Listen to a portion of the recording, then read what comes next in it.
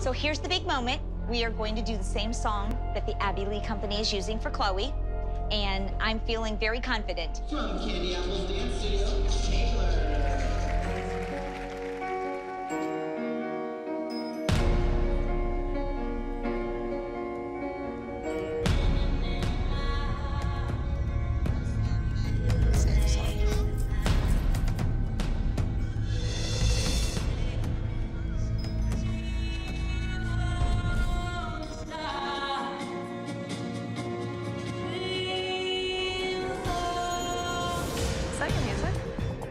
I'm backstage helping Chloe change, and I hear Chloe's music. So I'm thinking, is she supposed to be on stage? Are they playing her music? Did she miss her call? Like, I'm very confused.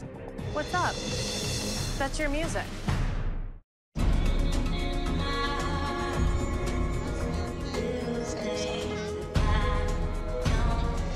That's your music.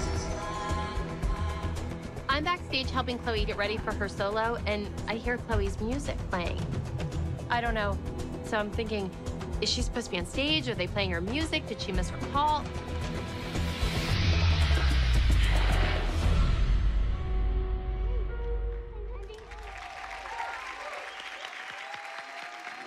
Somebody just danced to Chloe's song.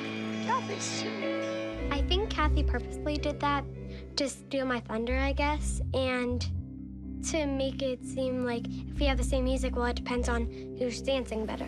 I guess Cathy looked up the schedule online, saw Chloe's name, saw her music, and decided to choreograph something to it.